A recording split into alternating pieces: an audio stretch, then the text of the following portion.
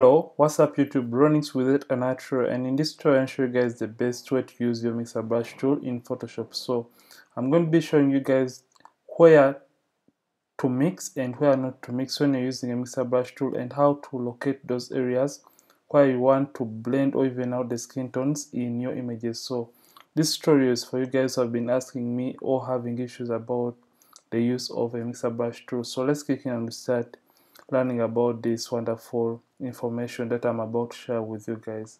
So as you can see, I already removed most of the blemishes from the image. So the rest of the blemishes that are remaining, I'll be using frequency separation to remove those blemishes, but that is not the major emphasis of this very video.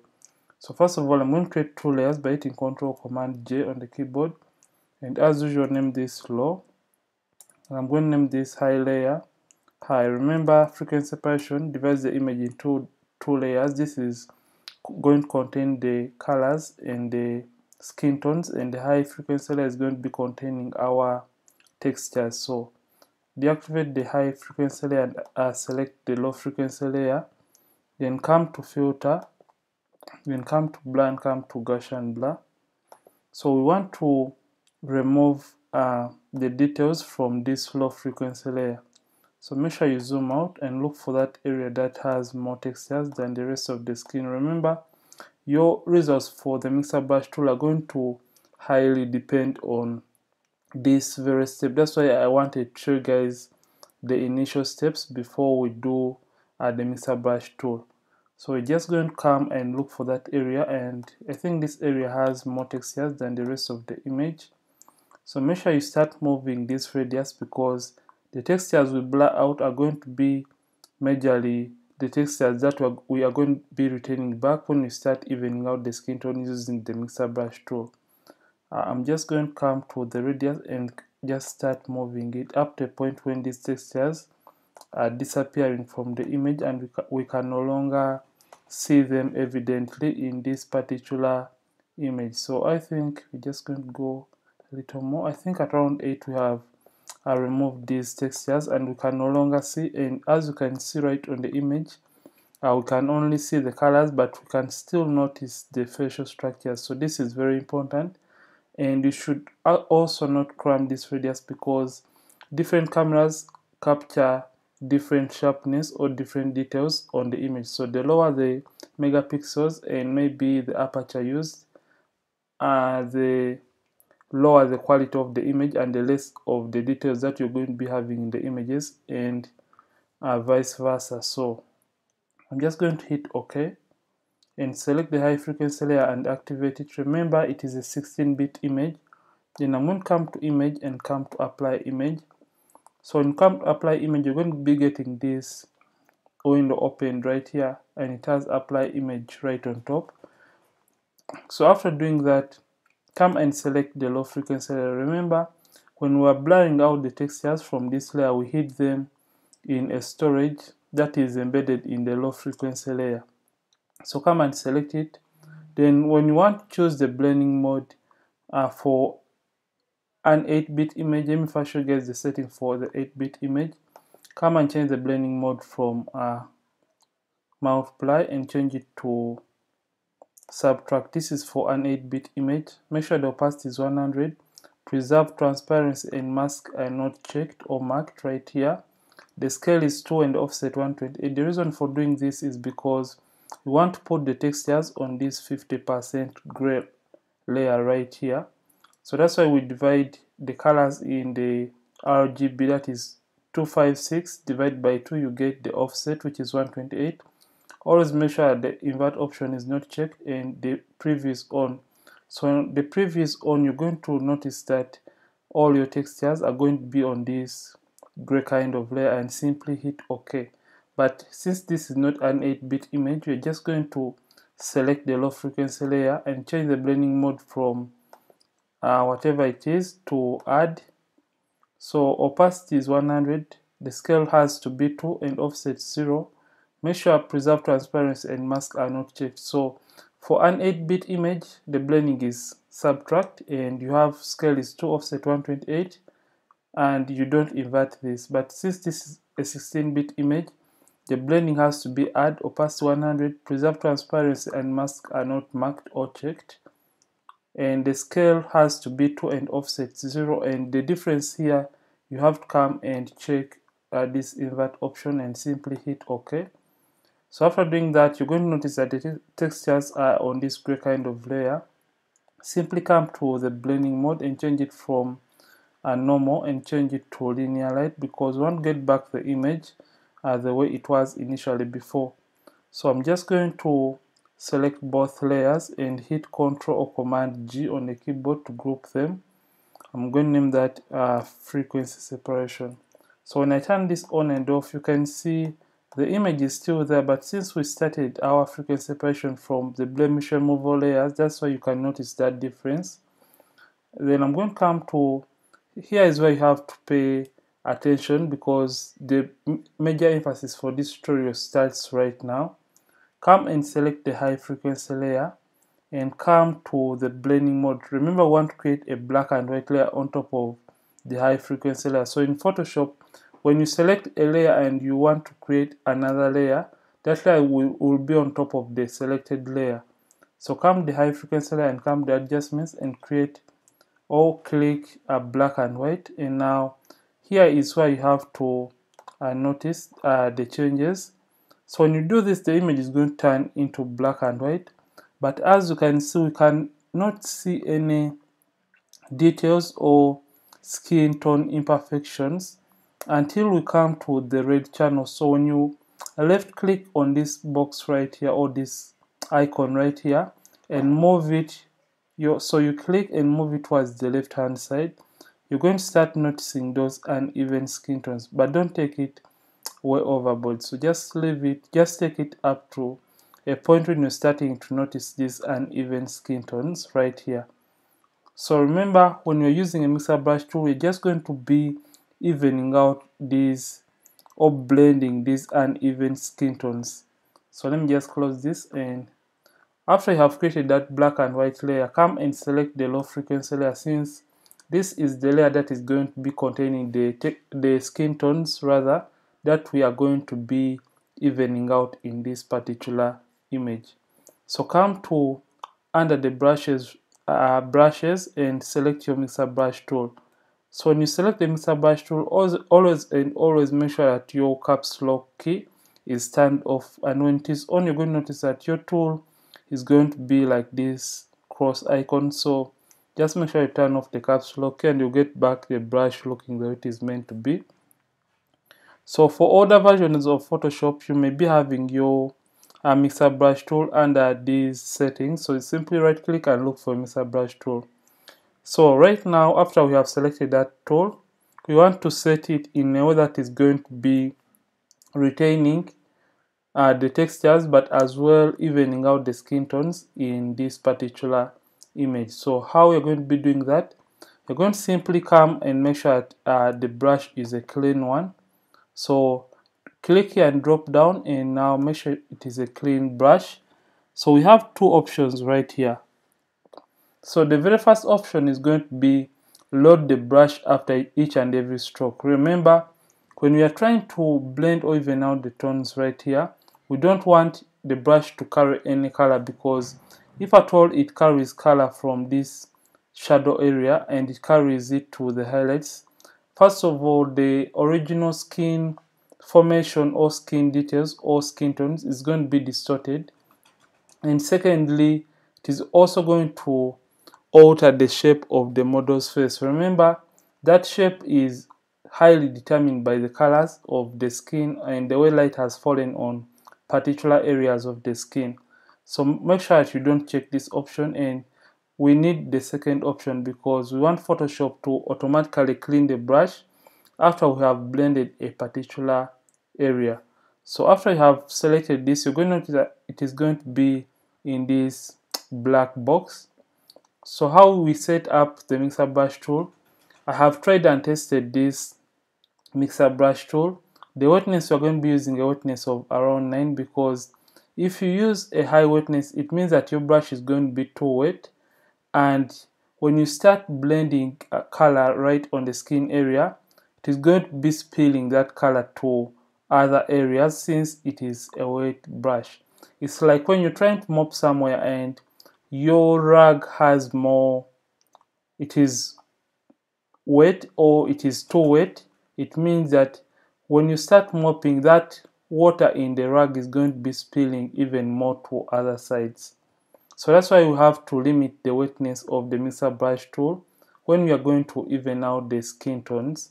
So the load we are going to be using 75%, the mix is going to be 90, and the flow at 100. So make sure that sample all layers is not marked or checked, because we only want to deal with the tones that are embedded on the low frequency layer. We're just going to now slightly zoom in. So I think that is too much. So make sure you don't over zoom in the image, because we want to see every tiny spot that has uneven skin tones in the image so that we can blend those particular areas or even out those tones. So for those who have been asking where to know or how to know where to blend and not to blend, this is why you have to pay maximum attention. So you can see we have, if at all I try to zoom in for you, I hope you guys can see we have these kind of patches right here, and we have some kind of patch. It is really dark. I hope you can see it right here. We have a dark patch right there. Then when it comes to the forehead, we have this dark patch right here, and we have, I hope you can see these dark patches right here. So every patch that is not where it is meant to be, you have to blend that patch so that it can slightly match with its surrounding or each area where it is. So let me show you guys what I mean by this. I'm just going to zoom out, Command minus or Control minus to zoom out. And in order to increase on the sizes of your mixer brush tool, when you're going to start blending, make sure you use the brackets after the P key on the keyboard. So when you're done doing that, make sure you have a reasonable size and start evening out the skin tones.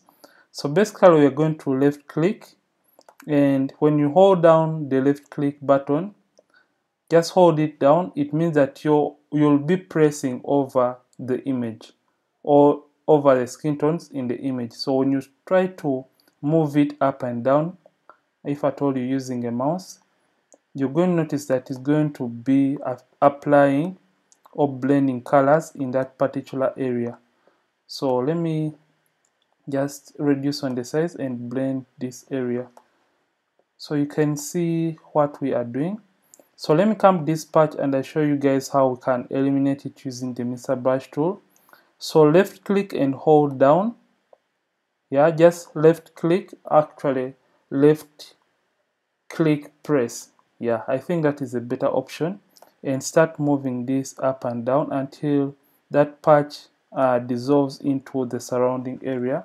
So increase on the size and come and even out these other neighboring areas just like that. And when it comes to the borders of different tones, simply come and blend that border so that it can have a nice transition just like that.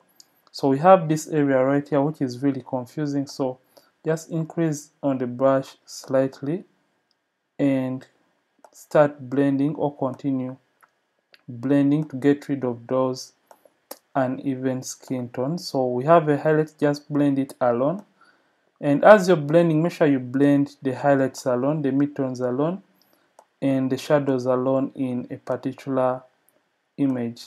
So just do that. So let me turn off the black and white to show you guys what we have done so far in this image. So when we turn off the frequency separation by clicking on this eye icon, you can notice that we have just evened out on the skin tones on that forehead area. Let me try to zoom in. Before and after, you can see we have just gotten rid of those uneven skin tones, but we have on the other hand retained the skin tones and the textures in the images. So let's just continue doing that on a different area. So turn on the black and white and make sure you have selected the low frequency layer and just reduce on the size because we want to blend a smaller area, and just continue evening out those skin tones.